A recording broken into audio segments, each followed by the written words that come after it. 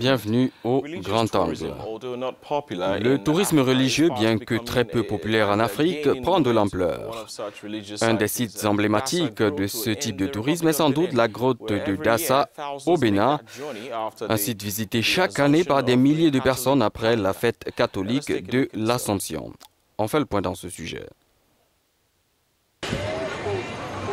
La grotte Notre-Dame Arigbo de Dassa Zoumé au Bénin, un haut lieu de prière et de pénitence pour les fidèles catholiques. Tous les ans après la fête de l'Assomption, célébrée le 15 août, des milliers de pèlerins se réunissent pour prier la Vierge Marie, mère de Jésus. Selon les habitants de Dassa, la Vierge Marie serait apparue à maintes reprises sur cette grotte, ce qui lui a conféré son caractère sacré. Moi, je viens à Dassa d'une manière particulière, surtout parce que je me plais à dire que je suis enfant de Marie. Cette année, par exemple, je suis en train de venir pour la 3e fois, cette année déjà.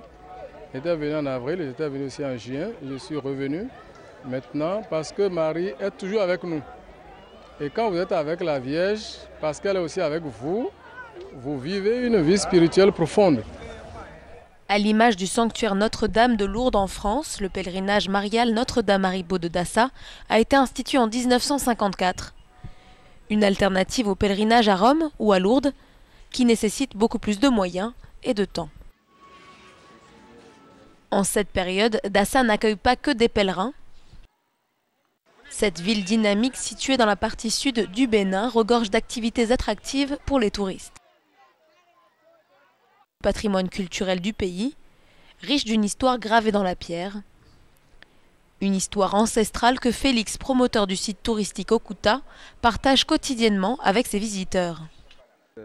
En moyenne, chaque année, nous enregistrons au moins 800 touristes qui débarquent sur ce site-là et qui repartent toujours enchantés et qui font tout pour revenir au moins une fois ou 2 fois, ce qui me renforce dans la conviction que nous ne sommes pas en train de nous tromper.